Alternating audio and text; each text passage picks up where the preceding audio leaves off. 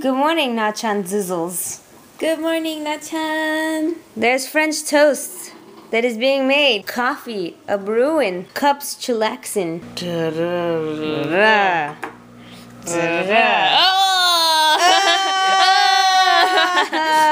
Not seductive at all. Stripper with a disease. Hey there, Nachan. So I'm super glad that we're doing these videos because, man, like, I have stories to tell. Stories. Going on in this realm here. Yesterday, Nachan, you'd be so proud of me. I did my very first magic tournament. Yes, and it was actually one of the most terrifying experiences that I've had in my life.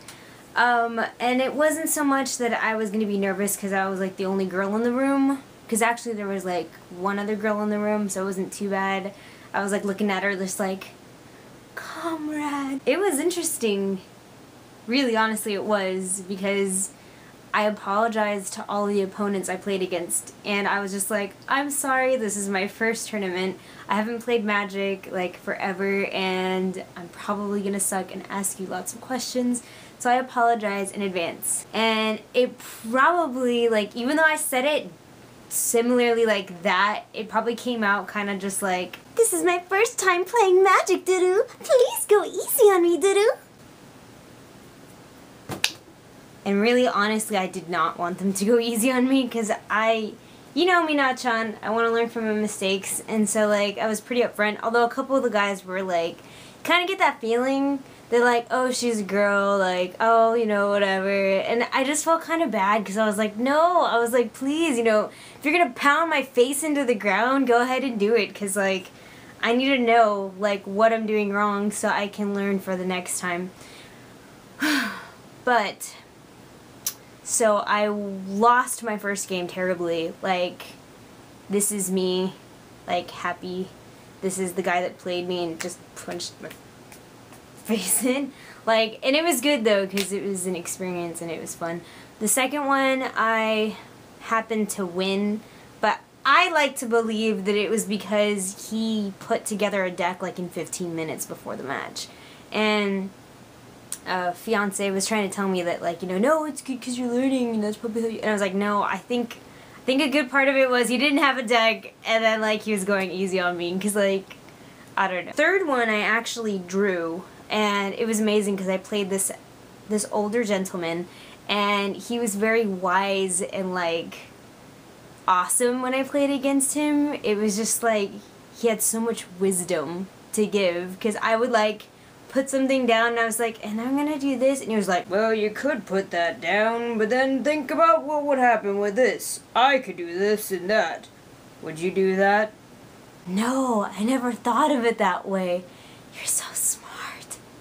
Yeah, that's pretty much how that round went. And we actually had a tie. We drew, so that wasn't bad.